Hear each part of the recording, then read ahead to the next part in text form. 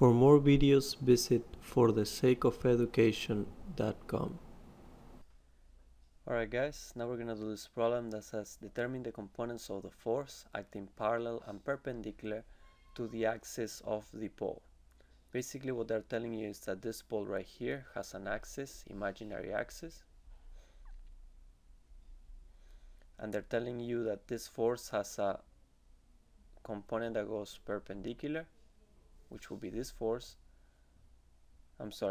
Parallel and perpendicular. This is the perpendicular. This is parallel to the post OA. This is perpendicular. So they want you to find this force and this force. And that's what we're going to do. So this is how we start. First, what you want to do is find the components of the force. So you know that the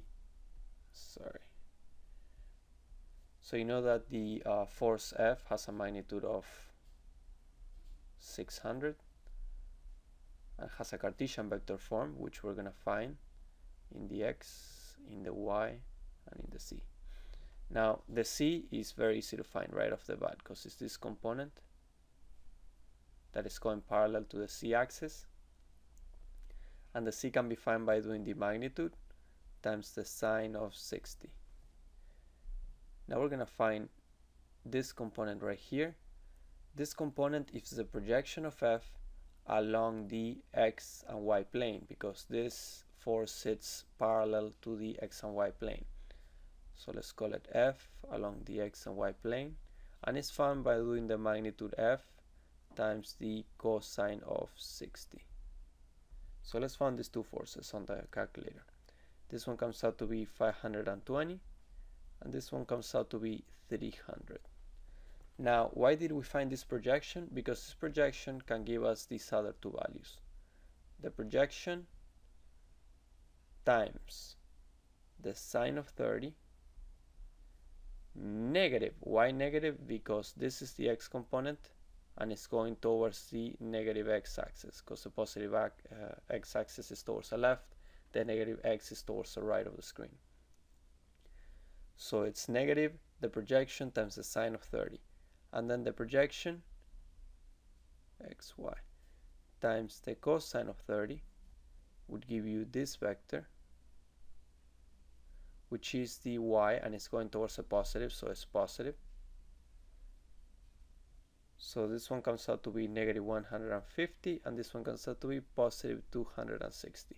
So the Cartesian vector form of F is negative 150i plus 260j plus 520k. Now we need to find the vector OA. And to do that, we need to find the position vector of all the points involved first. A sits at negative 4i plus 4j plus 2k, and the O sits at the origin, 0 plus 0j plus 0k. So the point that goes from O to A is A minus O, but O is 0, so it's the same as A. And A is negative 4i plus 4j plus 2k.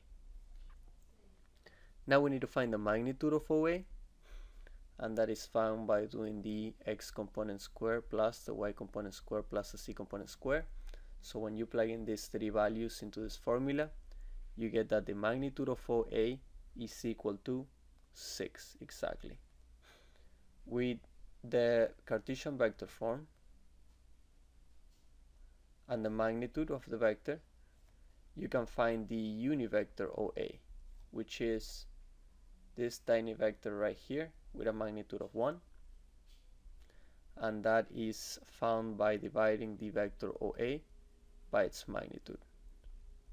So dividing these three values by 6 is going to give you negative 0.667i plus 0.667j plus 0.333k.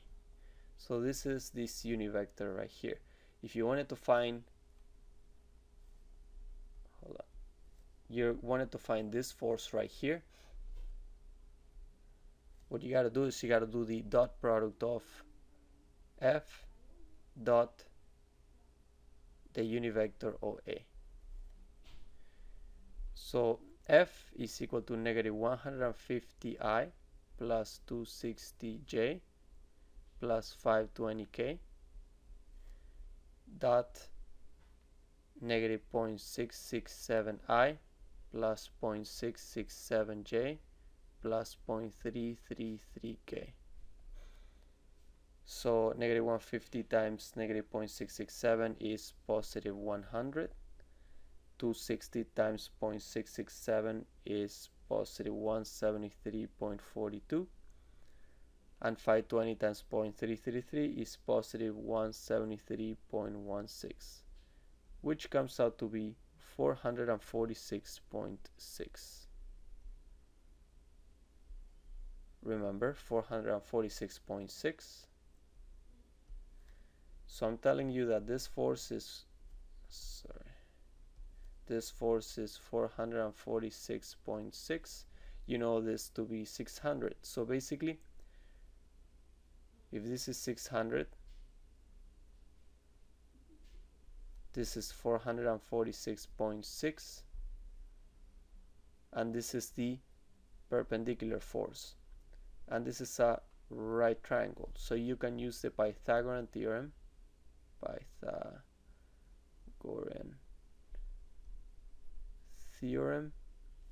which says that 446.6 square plus the perpendicular value we're looking for square is equal to 600 square.